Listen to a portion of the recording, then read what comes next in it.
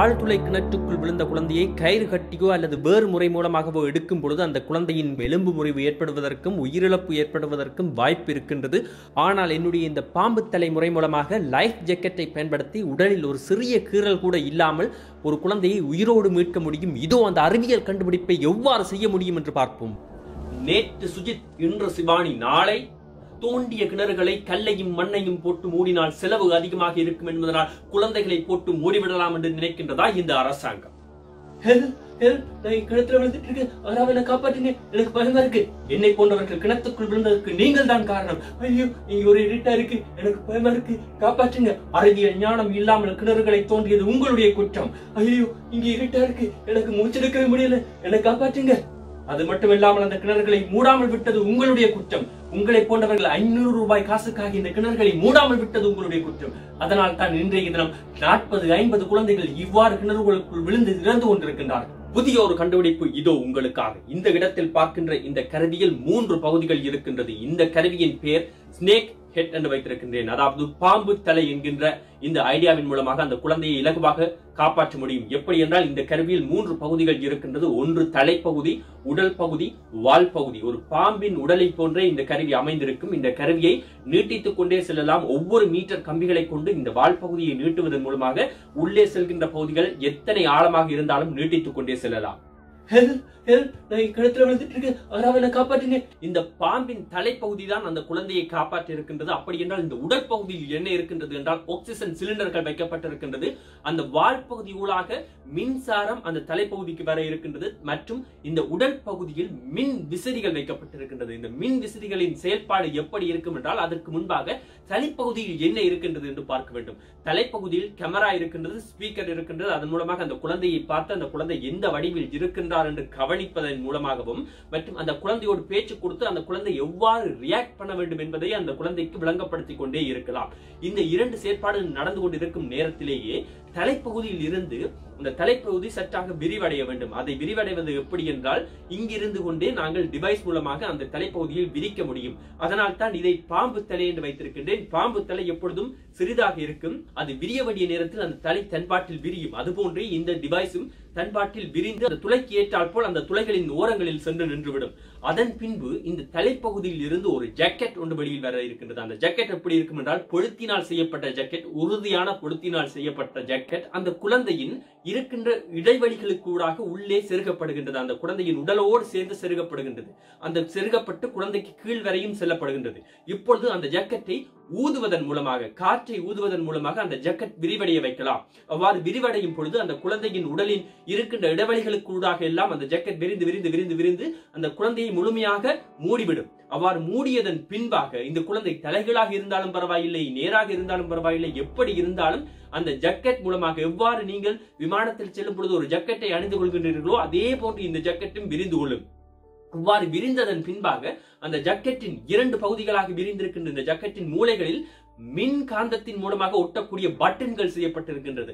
அதன் மூலமாக அந்த குழந்தையை முற்றாக சுற்றியவுடன் மின் காந்தத்தினால் செய்யப்பட்ட இந்த பட்டன்கள் ஒட்டுவதன் மூலமாக அனைத்து பகுதிகளும் ஒட்டப்பட்டவுடன் அந்த குழந்தை முற்றாக மூடப்பட்டு விடுகின்றது. வடிவாக கவனியுங்கள். எப்படி என்றால் அந்த குழந்தையின் முன்பக்கம் பின்பக்கம் என்று 2 பக்கமாக 2 ஜாக்கெட்கள், பலூன் போன்ற அந்த பொலித்தீனால் ஆக்கப்பட்ட 2 லைஃப் ஜாக்கெட்கள் உள்ளே சென்று அது காற்று ஊதப்பட்டு விரிவடையும் பொழுது விரிவடைந்து அதன் பின்பு மின்காந்த பட்டன்கள் மூலமாக 2ம் ஒன்றாக பிணைக்கப்படுகின்றது. இதன் பின்பாக அதற்குள் இருக்கின்ற காத்து உறிஞ்சி எடுக்கப்படுகின்றது. அப்பொழுது என்ன செய்யும் என்றால் அந்த உடலோடு இருக்கின்ற அந்த பலூன்கள் சுருங்கும். அவ்வாறு சுருங்கும் பொழுது அந்த உடலையும் சேர்த்து சுருக்கும். அவ்வாறு சுருக்கினால் அந்த குழந்தையின் உடலில் நோகாமல் இருக்கும் அளவு போதிய அளவு சுருக்கப்படுகின்றது. இந்த சுருக்குகின்ற தொழில்நுட்பம் எப்படிப்பட்டது என்றால் ஒரு இறைச்சி அல்லது ஒரு மரக்கறி பொருள் பழுதடையாமல் இருப்பதற்காக ஒரு பொலித்தீன் பையினுள் போட்டு வக்கியூம் வைத்து, அதாவது வெற்றிடம் வைத்து இழுக்கின்ற ஒரு தொழில்நுட்பம் இருக்கின்றது அல்லவா? அது போன்ற தொழில்நுட்பத்தில் அந்த குழந்தை சுருக்கப்படுகின்றது. ஆனால் அந்த லைஃப் ஜாக்கெட் தலையை எதுவும் செய்யாது, உடலை மட்டும்தான் சுருக்கும், கைகள் கால்களை மட்டும்தான் சுருக்கும். அதனால் அந்த குழந்தை போதிய அளவு சுவாசம் பெற்றுக்கொண்டே இருக்கும். இப்பொழுது இந்த தலைப்பகுதி அந்த தலையை மெதுமெதுவாக சுற்ற தொடங்கும். அவ்வாறு சுற்றும் பொழுது அந்த ஜாக்கெட்டின் ஓரமாகவும் அந்த நிலப்பகுதியின் ஓரமாகவும் மெதுவாக சுற்றி கொண்டே அந்த தலைப்பகுதி உள்ளே செல்கின்றது. எவ்வாறு ஒரு பாம்பு தன் இரையை கவுகின்றதோ அதே போன்றே இந்த தலைப்பகுதி மெதுவாக சுழன்று சுழன்று சுழன்று உள்ளே சென்று அந்த குழந்தையை முழுமையாக கவுகின்றது. இந்த நேரத்தில் அந்த குழந்தைக்கு ஆக்சிஜன் கிடைப்பதற்காகவே நாங்கள் உடல் பகுதியில் ஆக்சிஜன் சிலிண்டர் வைத்திருக்கின்றோம். அந்த ஆக்சிஜன் சிலிண்டர் மூலமாக அந்த ஜக்கெட்டின் மூலமாக செல்கின்ற ஒவ்வொரு நேர் பகுதிகளிலும் இருக்கின்ற துளைகள் மூலமாக அந்த குழந்தைக்கு ஆக்சிஜன் போதிய அளவு ஆக்சிஜன் கிடைத்துக் கொண்டே இருக்கும்.